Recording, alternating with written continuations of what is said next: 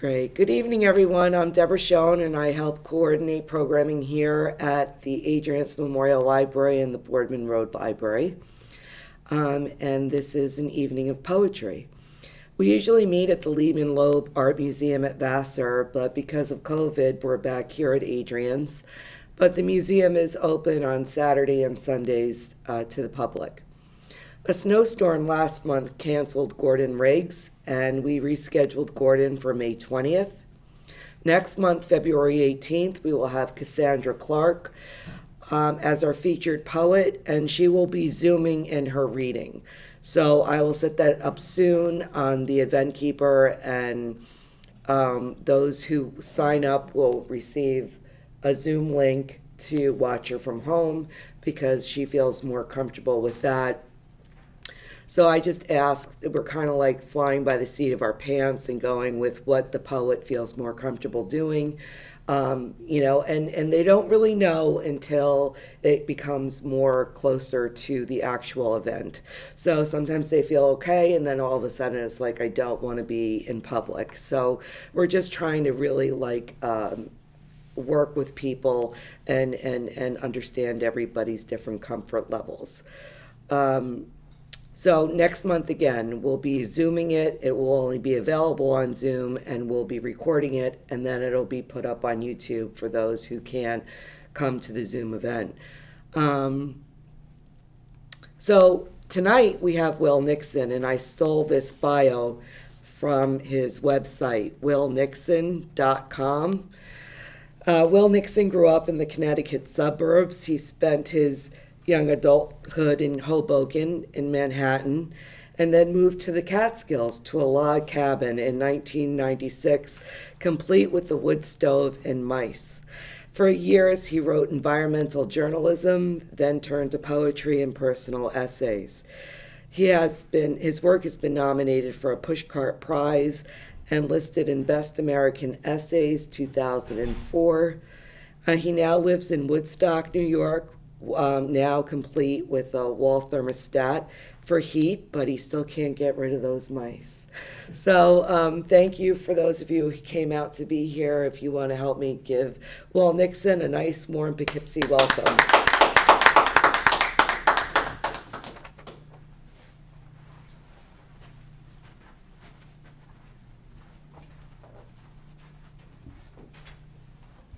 Thank you for having me. And thank you, everyone out there in internet land, for being with us. I wish you could be here, but better that you're with us this way than not at all. So I really appreciate this very much. I'm going to read from a book called Love in the City of Grudges. I lived in Hoboken, New Jersey, in the 1980 to 1990 or so, going through rabid gentrification, small brick city, a lot of vitality, a lot of arts, a lot of craziness. And years later, I started writing about it, and a good friend of mine in Woodstock had actually lived in Hoboken for 20 years. I was there for 10 years before I left. He was there for 20 years, and he was the one who had heard that Hoboken was, among Hobokenites, was known as the City of Grudges. So I love that, and that went into the title. I'm going to read one Hoboken poem tonight and move on to other things, but when I've gone back to Hoboken, it has drastically changed, like so many places. But I kind of miss it, although it had a lot of problems at that point, so it's good that some things have gotten better. Let me start back in Connecticut when I was a wee one. And this is a poem called Saying Cheese, 1960. I should say, because I'm old and you may not be, that a brownie is a type of camera. Saying Cheese, 1960. Posed for the brownie. Tyrolean shorts and dimpled knees, red sneakers, corn silk hair, thumb held ready for sucking after the shot.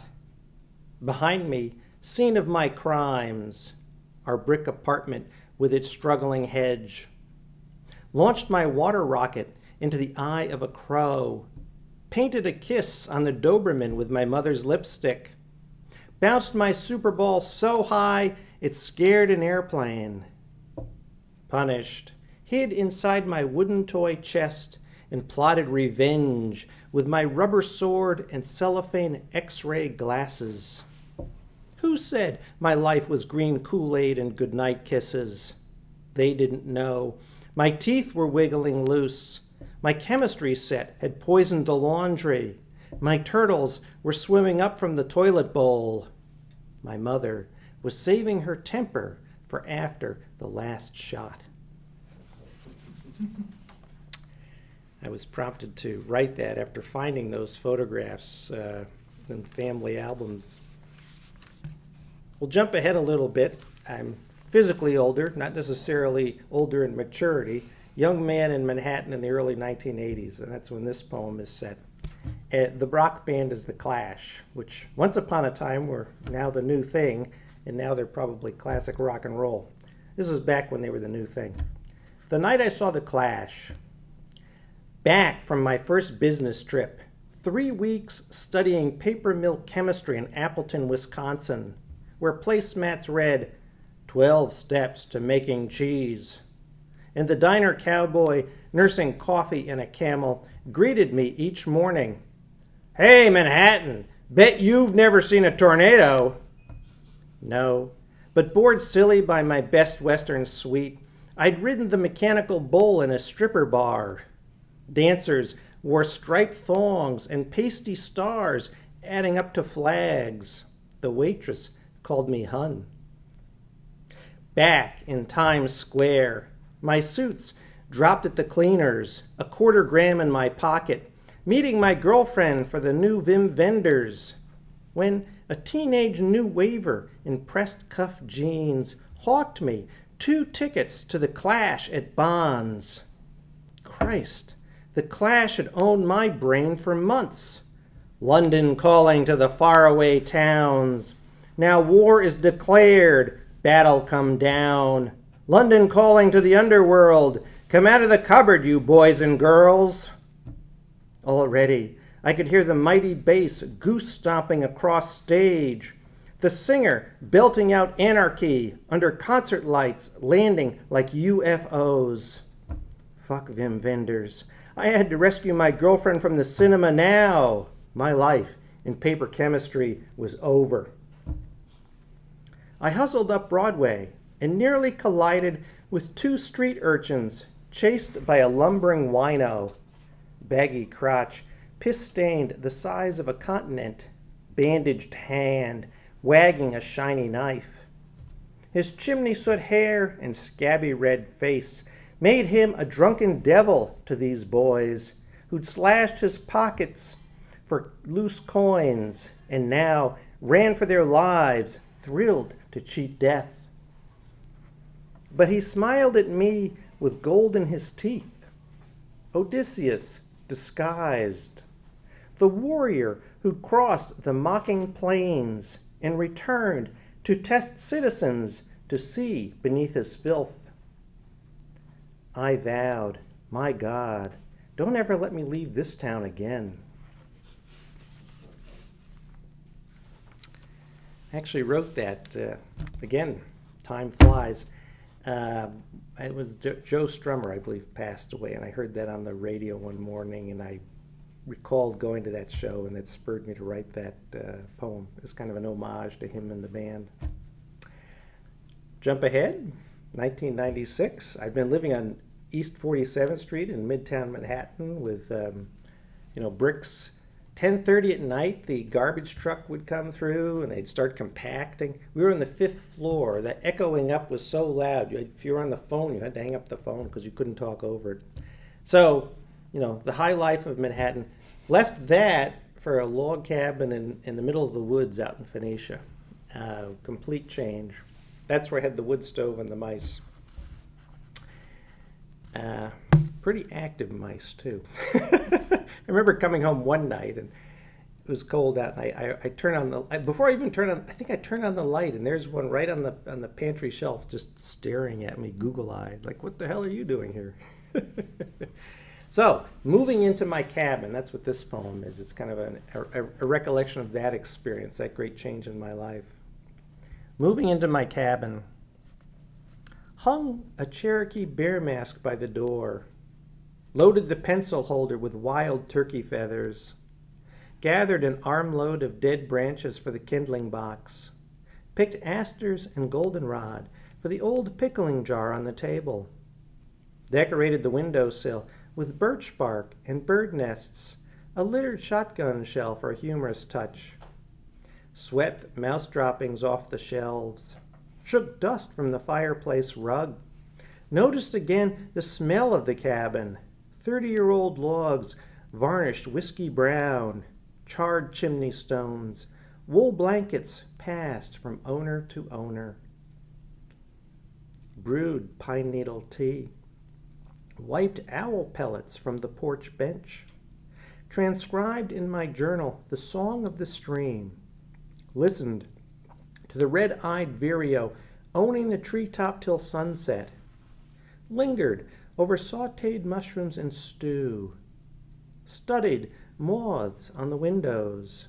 Dozens, hundreds, fluttering, crawling, staring with eyes tinier than crumbs, yet gold, gold as fire.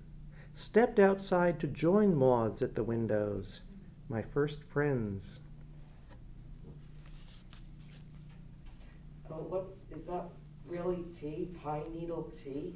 Yes, You just get pine needles and throw it in some hot water. white pines, yeah. It has, I believe the sailors in the colonial or earlier days, they'd suffered, I believe it was from scurvy, and they found that drinking pine needle tea was a source, I believe, of vitamin C. So it was very medicinal for them. Can't say it tastes good, but it can be done. So this is a Hoboken poem. I have one of these for you. This, and again, it's Love in the City of Grudges. Sunday afternoon, the river smelled like engines. I slipped through the pier fence, hidden behind the green copper terminal where commuter trains sat vacant on Sundays. Temping all week, I had no other time to plan out my novel, Hoboken Rising. For inspiration, I brought my cache of dollar paperbacks from Hoboken Vintage Comics, where someone had unloaded college staples, Sartre, Celine, Brecht, Gravity's Rainbow, classics I'd skipped, too busy majoring in misery over girlfriends. Finally serious about literature, I piled old dock ropes into a chair and held pages firm against wind that tossed gulls on wingtips dipped in black ink. I read the first line, but not for the first time. A screaming comes across the sky. What was it about Pynchon's masterpiece? All summer, I couldn't get past his octopus with Pavlovian training. My attention drifted to washed-up buoys trapped in pier-piling eddies. Then the green Fuji blimp nosing overhead, a sky whale bound for Newark. I stood up and waved like an airport runway jockey, pretending to redirect the beast to Bayonne. My wife asked why I didn't read fun books instead. Let's go together, I replied. I'll read Keats to your nipples. But Sunday afternoons, she volunteered at the church shelter, baking lasagna for 40. Literature's no substitute for helping others, she told me. But she hadn't read what I'd write. Sunday afternoons, the river smelled like engines was my first line. The rest could be anything. So now I want to change direction a little bit. Years ago, I got obsessed with the movie Night of the Living Dead, which I see one person nodding. I don't see anyone cringing, but you could cringe too. It was, it came out in 1968. It really kind of launched the zombie craze that we've had for a generation now.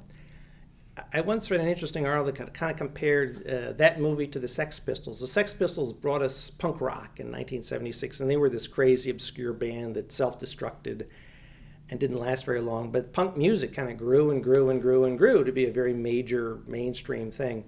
Kind of the same with this movie. It was like the first very low-budget zombie movie, and over time, zombie movies grew and grew and grew until they're now became a major phenomenon with a TV series and all of that. I have kind of reasons to explain why I got obsessed with this movie. My mother had been in a nursing home for a long time, and she was very incapacitated, and a lot of people in nursing homes can be that way. And I just think there's some other reasons why when I saw that movie it was more than entertaining. It really somehow spoke to me about life. So I'm now going to finish by reading a series of poems that were inspired by that particular movie. There are some gory moments in that movie, although compared to today, not so, but at the time, very shocking. So there's a little bit of that in the poems, but I hope not too much. And in a funny way, it's interesting. I feel some sympathy for the zombies, as deadly as they are. So I'm trying to kind of walk the line between being scared to death of them and also trying in a way to appreciate what they represent. And I'm still fascinated as to what it is about zombies that captivates us and scares us and makes us so interested in them. It's a question I really haven't answered. The living dead walking among us trying to eat us. Where does that come from? So here we go. The first one is called Why I Love Zombies, and I use the heart symbol. Why I love zombies. They've let go of their pride. They're not vampire aristocrats spoiled by virginal necks or mummies older than Christ. They're retired plumbers in boxer shorts pulled snug on beer and potato chip bellies, or housewives in dumpy nightgowns wandering barefoot on the lawn, hypnotized by crickets. They're not Frankenstein's monster with bolts in his neck, or alien cone heads with 500 IQs and rotten claw teeth. They're volunteer firemen with charcoal puffy eyes from watching Carson night after night, or secretaries softening faces with cold cream before bed. They're not bikers, hippies, or rednecks, the stock villains of 1968, but young men with good haircuts and worthwhile careers, teaching high school biology or managing a Chevrolet showroom. All good citizens. They're eager to help a young crew from Pittsburgh film a low-budget nightmare at an old farmhouse.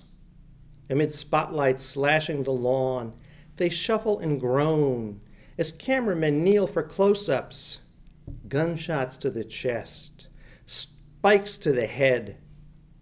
They're thrown out and burned like junk furniture. They have no idea. One day they'll be famous, terrifying us by being so ordinary.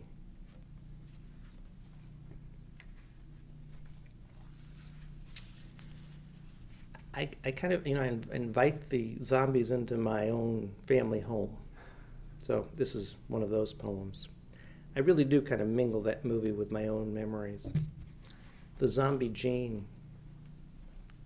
I see it in the way my brother drives 45 on the highway, a company messenger despite his master's degree. Entering rooms, he no longer turns on the lights, but sits in the dusk, furrowing his brow. The winter our mother died, he walked at the beach and pronounced himself cured. I wish I could drive a tire iron through his forehead, puncture his lethargy, release his ambition. Instead, he still lives with Dad and nags him over TV dinners to take blood pressure pills. Late night in the den, where we first watched Night of the Living Dead, they now revere Charlie Rose interviews. They don't understand. In their backyard, deafening crickets mask the slobbering chewing of a zombie, still wearing her old tennis dress for gardening. I feed her my heart. She never stops eating.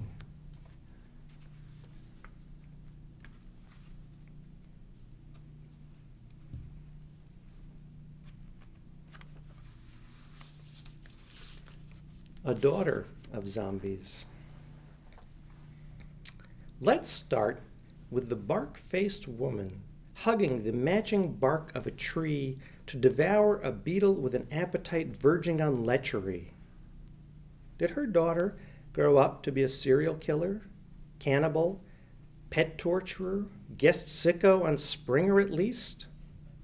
Or did she become ordinary, a manicurist, bank teller, or better, a hospital nurse in rural Pennsylvania where you'd think nothing ever goes wrong, but does, with chainsaws, ladders, deer rifles, and of course, alcohol, men, and vehicles. Sure, she's seen miracles, fingers sewn on, hearts shocked back to beating, but never the dead reawakening, not like her mother in bark makeup. No, the dead simply looked a size or two smaller after losing all prospect of moving. After work, she volunteers at the church pantry, visits old family friends in nursing homes, sticks to Weight Watchers, and keeps all regrets about not marrying to herself. For videos, she prefers romantic comedies and anything with Steve Martin, but every so often rents Night of the Living Dead to watch her mother. Yes, her mother, the school librarian who insisted on Sunday dinner with linen napkins and grace, plunges to her knees to savor that beetle. Her bark face twists beyond pain into ecstasy. What did the director say to give her mother such freedom?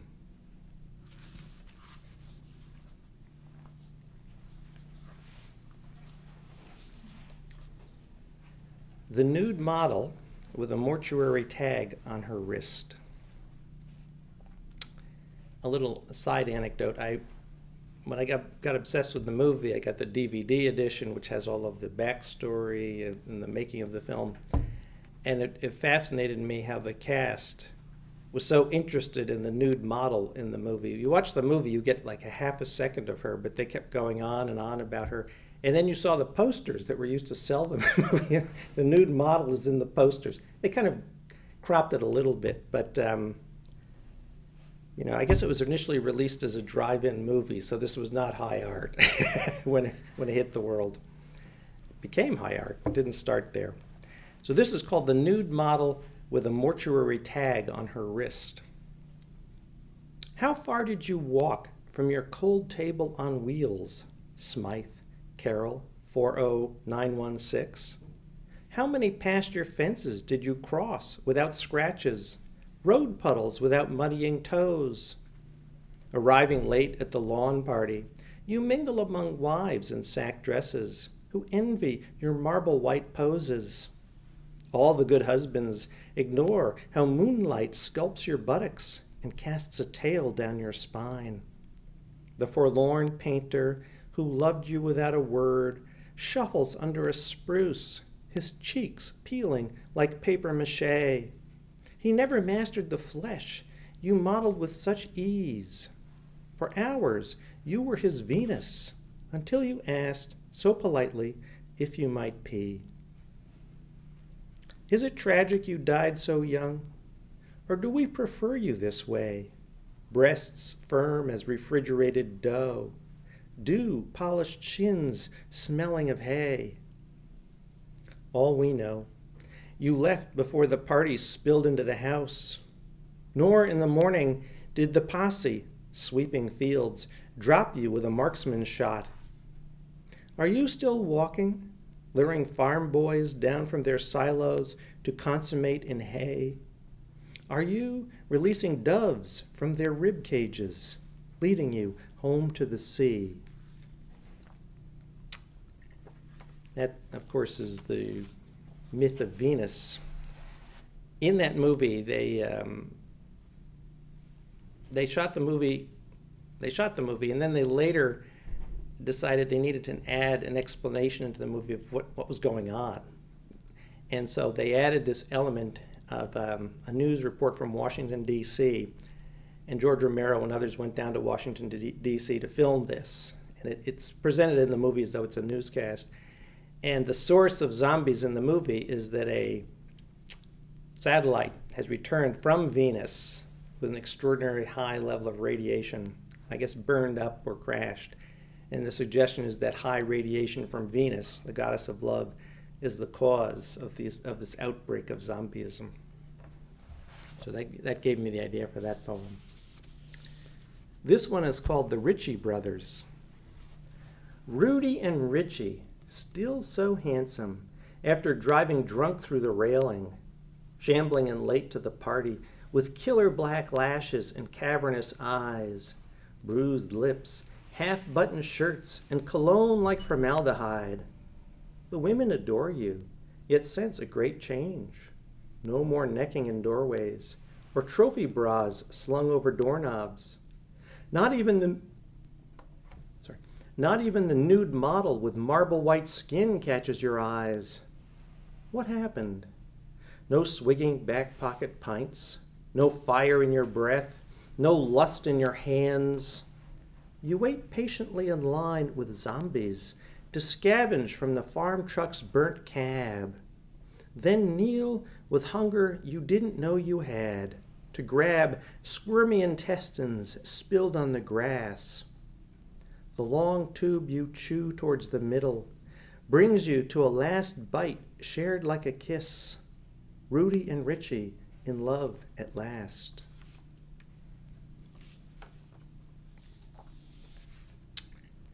One of the striking characters in the movie is a girl, and child star. She's the one in the basement. If you've seen the movie, you'll know who she is. Child star.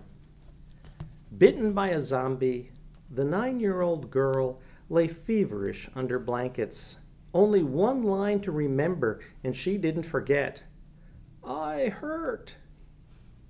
Pale and solitary, she never fidgeted or needed to pee. On a basement table, she lay at peace with her parents' bickering. Her bull-headed father triumphed down the stairs to throw his crushed cigarette pack and announce, "We'll see when they come begging me." Her dark-haired mother, with beauty queen lips, sneered, "We may not enjoy living together, but dying together isn't going to solve anything." Long bathed in strife, the girl ignored them, yet noticed all the adults working on set smoked, and a year later started herself. Luckies, then parliaments. She didn't think much of her performance, but who can forget her? She rose at the end in her Sunday dress to two-hand a trowel over her head, revealing the slip at her knees, then dug deep into her mother's chest to find the love that she wanted. In black and white, blood splattered the walls as if she'd struck oil.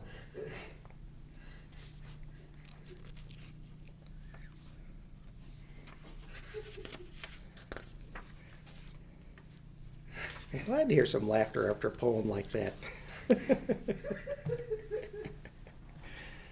This one is called Respect. I'm not a movie person, but in that DVD where they were all talking about everything, they described this particular scene as what they call a jump shot.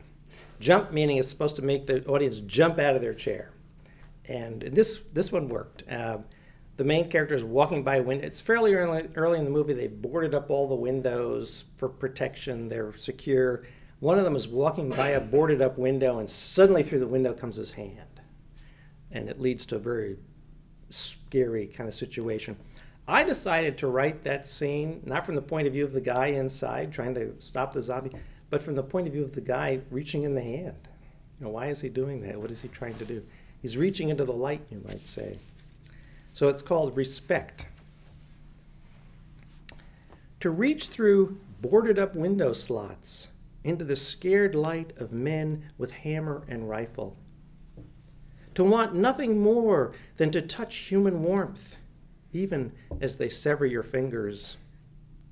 To grab hold of the barrel as the bond between you and pull with all the love you can muster. To accept the shot to your chest, the stain blossoming on your white shirt. To bow with respect. To raise your head slowly in shadows that make caves of your eyes. To let darkness stanch your wounds. To step forward softly, not to disturb worms.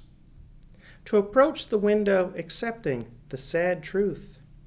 Their terrible fear is the burden that allows grace. To say nothing, no matter how brutal the shooting, how many fingers you leave on the floor. To be on the lawn, to lie on the lawn after the third shot opens your third eye. To stare at the stars, which have seen this before and will see it again.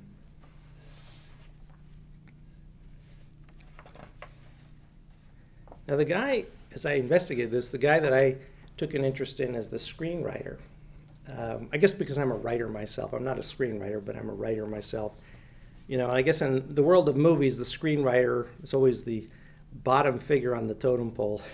And so this is a poem kind of in honor of the screenwriter of The Night of the Living Dead. He talked his way into a cameo appearance. He got to be a zombie, and so that's what this poem is about, his brief moment of fame. The screenwriter's cameo. At 4 a.m., he sidles in the mudroom door, tattered sleeve hanging from his uplifted arm. The spotlight casts a corona on her blonde hair, his heroine in an easy chair, far more angelic than he dared put into words. Under hot lights, her perfume smells of roses. He acts his best, despite his gimpy leg dragging a fold in the rug, his left hand clutching his waist as if stabbing pains are trying to reel him back out the door by a fishhook. He has so much to confess, if only she'd notice. He wrote his dreams into her role, not just the blonde hair, but her loyalty and church-going, the way she stopped to listen to a music box. He's not the lurid hack she might think. Half the stories about bar girls and trailer parks aren't even true.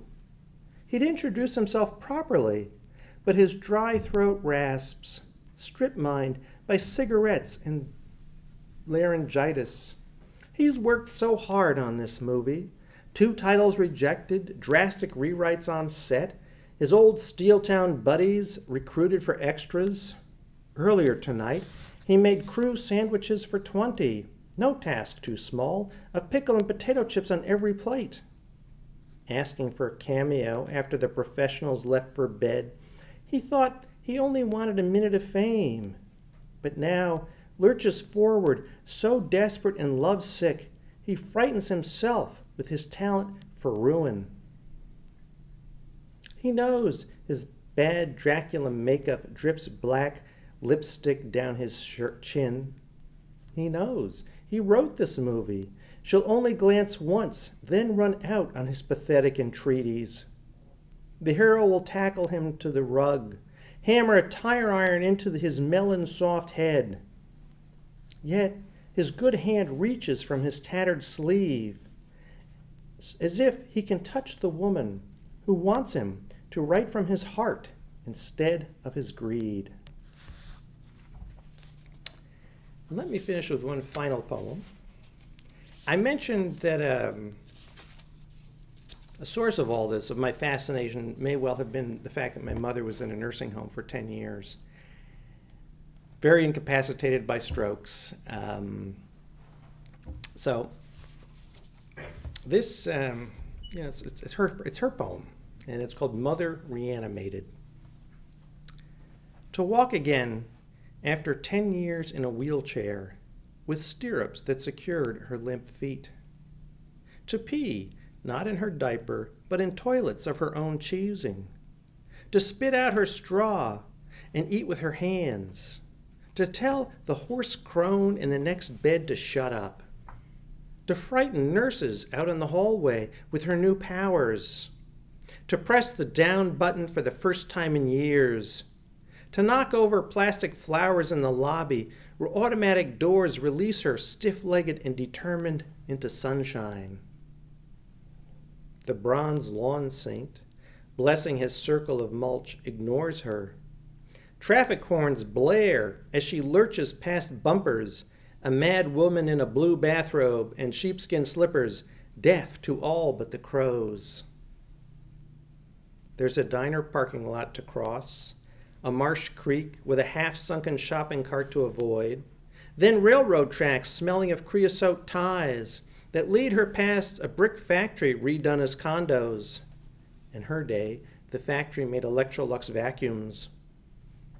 She gravel slides down the track embankment toward the country club tennis courts, where she won trophies in singles and doubles despite early arthritis in her hips. She skirts the golf course she detested for its manicured lawn. She saw no need for poisoning dandelions.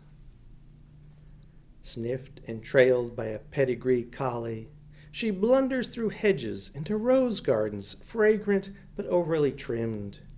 The fad for koi fish ponds she doesn't understand. Rounding our garage, she reaches her bushy tomatoes at last.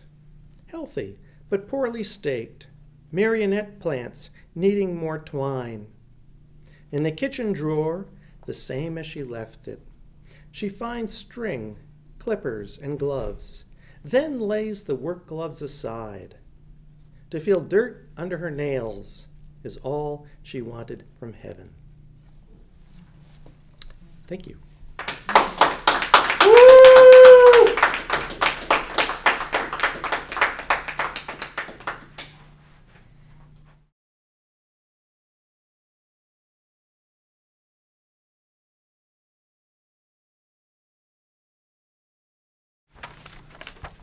I don't have any zombie poems, but I did start making another zine, so I can do a couple from then. All right.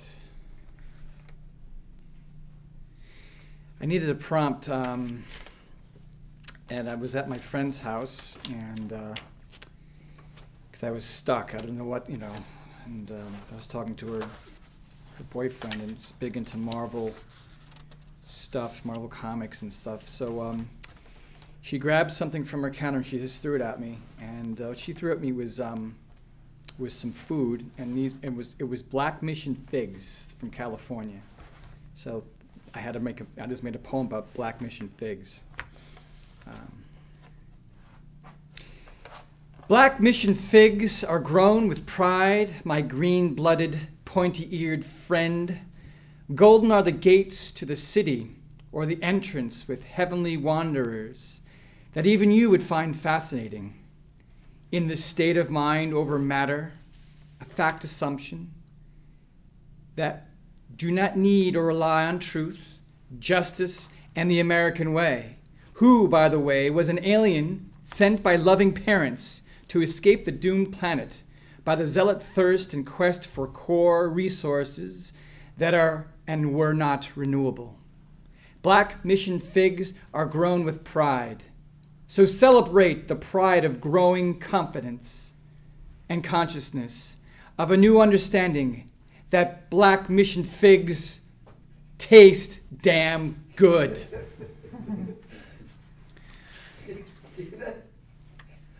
Do they taste damn good? Oh, they taste damn good. They taste damn good.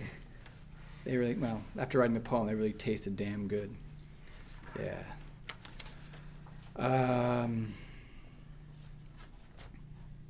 So I had to work as a ranger I was shipped, since this COVID thing, I started off the walkway, then it was moved to Mills Mansion, and they ended up at Lake Taconic. So there was plenty of enforcing of social distancing and so on and so forth. But at the end, this was the first poem I wrote in a while, and it was the last night were all the lifeguards and then the manager. So it was Labor Day, and they rented a spot for campsite and then just made a fire. So everyone else was partaking in celebrations. I don't do that anymore. So they asked me what I was doing. So I'm writing something. So I was under the gun. So I had to write a poem. So this was Labor Day night.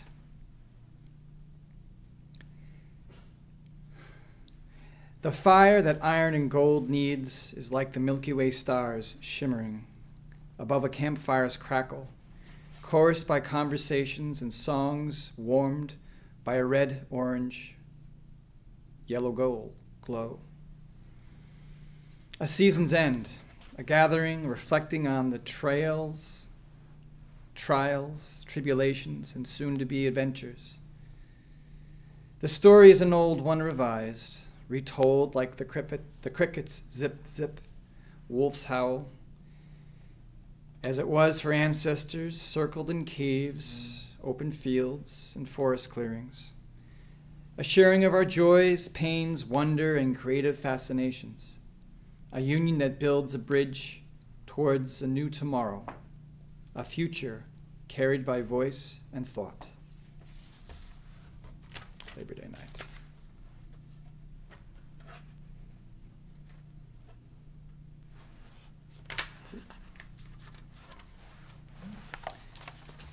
Thank you. Thank you.